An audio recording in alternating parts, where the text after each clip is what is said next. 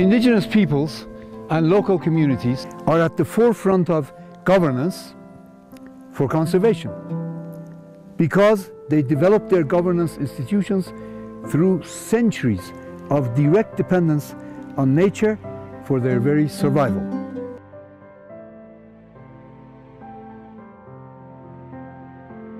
Many of the experts proclaimed that in Africa, which is so well known for its biological diversity, actually more than 90% of the biological diversity of plants and animals are found outside of the officially protected areas.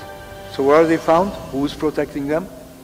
Communities, indigenous peoples, nomads, farmers, and the like. Most of the biological diversity of the world is conserved by communities and indigenous peoples. And we know, friends, that communities are not just individuals. There's much more than individuals. They have history, culture, a special relationship with the environment, with resources, collective systems of decision making.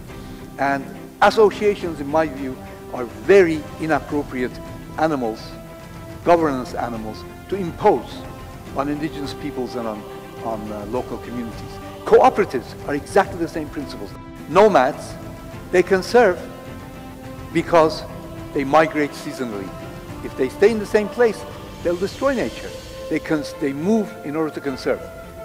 Exclusion is another very strong, one of the strongest means of conservation, but with systems that are ages old and everybody respects them.